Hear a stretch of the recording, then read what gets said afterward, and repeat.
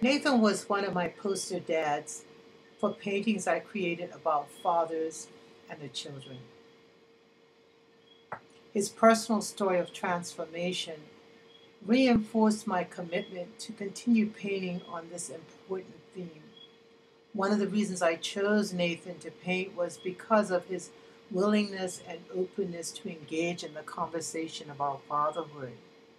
Nathan died recently, and it is with great fondness that I remember our teaming up at two lectures given at the invitation of the Bermuda College, one in 2012 and the other in 2013. The following is a dialogue recorded in the March 2013 lecture. At the end of my talk, which was essentially about the importance of Black fathers stepping more fully into the role of fatherhood as protectors and nurturers of their children, and Nathan spoke from the audience about the frustration of moving from where we are to where we want to be. And certainly, I believe that for many of us, we can identify with that. So many times we want to improve our lot, we want to improve the quality of our relationships, and we understand essentially what we want, but we don't seem to have the skill to move from where we are to this better place that we would like to be. Please have a listen to Nathan in his own words.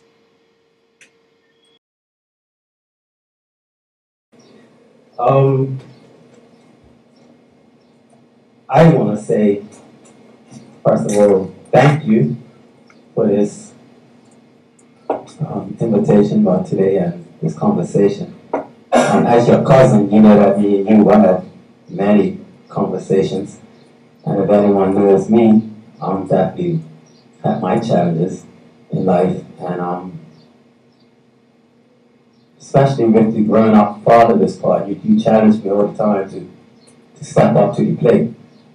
And you know, in recent years, I have put myself forward to step up to the plate. But you still,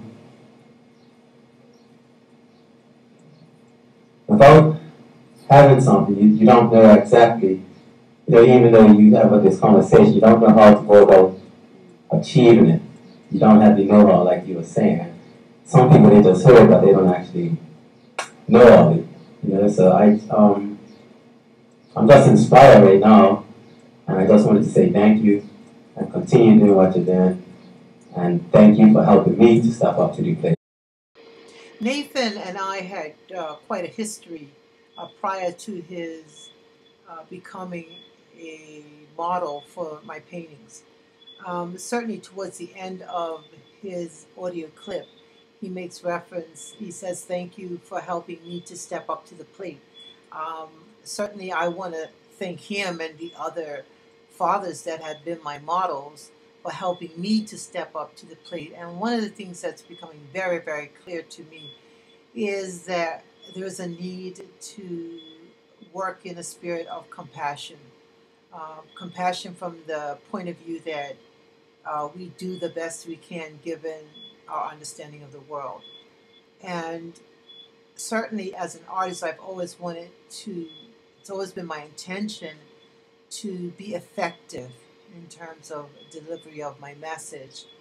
And collaborating uh, with men and women as open as Nathan was allows me to be able to hone my vision, sharpen my perceptions so that I can deliver a product that really can be of value to all of us as we move into the life we really want to experience.